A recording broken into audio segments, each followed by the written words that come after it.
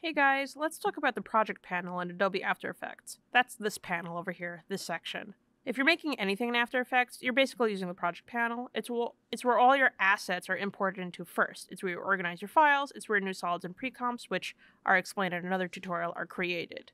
I'm using my own assets here, but you can use this tutorial with any project that you've got at home. We do have a tutorial on how to import files, how to bring files into After Effects if you'd like to watch that first. So the project panel deals a lot with assets and compositions. If you're not familiar with a composition, that's basically like your canvas. It's what like all the paint and pieces go on. It's what's displayed as the final product after you hit render, which turns it into a video file you could send to places. So when you import a Photoshop or Illustrator file over here, it'll bring in like the final file, like the complete file like this, in one of these little icons. It'll say composition next to it.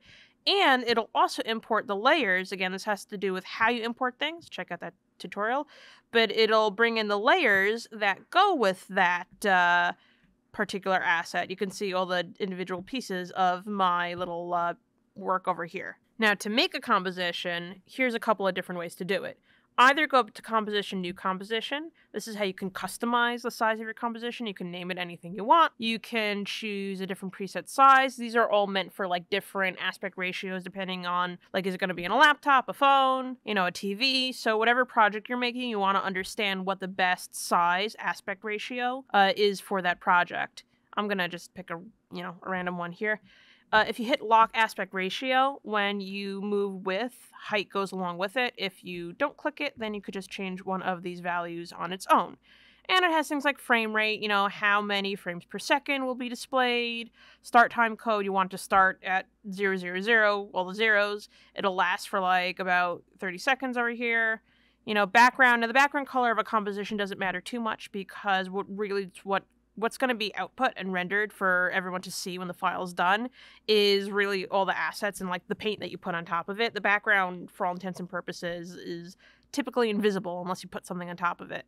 So you hit OK, and a new composition is born. I'm actually going to delete this one, but before I do, check it out over here in the project panel. A new comp exists. And if I want, I can grab this comp, I could drag it down to this thing, and it says it's a duplicate composition icon. It's also create new composition. You can hit create that icon, and it'll get you those settings from before. But yeah, it basically duplicates that composition. Like I said, I'm gonna delete these because there's another technique I want to show you. By the way, if you hear weird sounds, that is my cat, and he's trying to come visit me. So you saw before that if I dragged one of these assets down to this icon over here, it'll duplicate it and then we'll like go inside of it, right?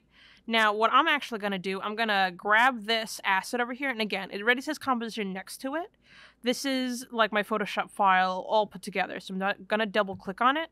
And now I'm inside of it. This is now my composition, and it comes with all my individual assets over here, all my individual layers. That was my cat. And speaking of, there's a way to pull out the layers from all the, what's the word? Oh yeah, all the files that you've imported into After Effects. So your Illustrator file, your Photoshop file, it'll come in with these layers, depending on which option you picked. And I'm going to grab one of these, and, I'm going to be like, I don't want all of these layers for whatever reason. I'm just going to grab one of these. I'm actually going to drag it right onto my composition window, and there we go. Now you can see that I've got a new layer here. That's the cat layer that I just pulled out from this folder. And again, just to recap, I find the file that has the asset that I want. I toggle it open. I go through these little frames. It'll give me a preview up here. I grab whichever one I want, and I drag it onto my composition window. And now it's a part of my new composition. If I want to find a specific frame or, a specific asset, this is the search bar. And if you're working with a lot of files, this will really come in handy. And you could type in laptop, and it'll show me all the layers that have the word laptop in them. And now for organizational purposes, it's a good idea to try and color code the types of files that you've got in here. Like all your folders can be one kind of color, all your compositions can be another kind of color, unless maybe you want, you have a bunch of background assets and you're like, okay, all the background assets should be fuchsia. And you do that as you've seen me do here. You click this little colored box over here, and then you just pick a color from the list. And also, there's folders. So these come in with their own folders. Like, you can see the file has, here's a put together file, and then it comes in with all the layers in a folder. But you can organize it further by hitting this little icon over there, create new folder, and I'm naming it cat.